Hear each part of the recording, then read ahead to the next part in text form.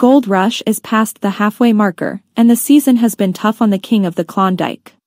Now the mechanical problems are stacking up once again for Kevin Beets and his dad Tony Beets, who has invested as much in his own family in their hands-on education as he has financially in massive equipment.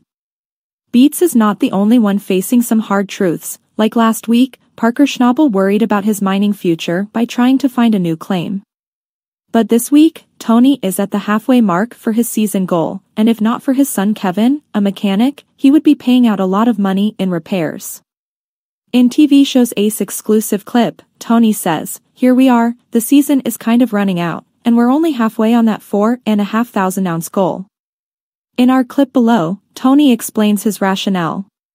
He wants to ensure his work efforts achieve generational wealth, and he has no intentions of ever retiring. Can Kevin Beets fix Tony Beets' dilemma? Over halfway through the mining season, boss Tony Beets, the king of the Klondike, is battling to make a comeback after a disastrous miscalculation left him unable to mine in Indian River.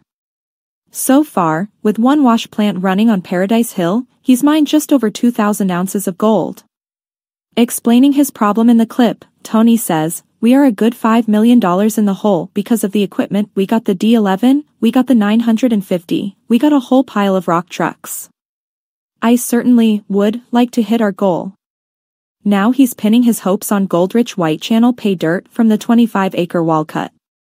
The point of all this work is for his family, who surround him, work for him, and are the bedrock of his business. Tony says, "I've been doing this for 38 years, and I'm not going to retire. I'm actually going to get as much gold out of the ground, get as much money in my pocket as I can, then our kids don't have to worry about ing thing." One of his workers, Brad Merritt, radios Tony to tell him that the feeder keeps shutting down and starting and stopping. Tony agrees with Brad and tells him to shut the feeder down. He calls the eldest son Kevin to investigate. Kevin climbs into the feeder and immediately sees the issue is wear and tear. He says, "It's going to be anywhere be over here. Oh.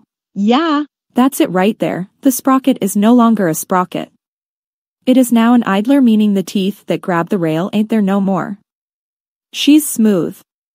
No wonder she's skipping, so that means she's pretty bare.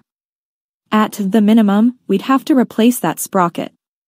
Gold Rush airs Friday at 8 p.m. Eastern Time/Pacific Time on Discovery.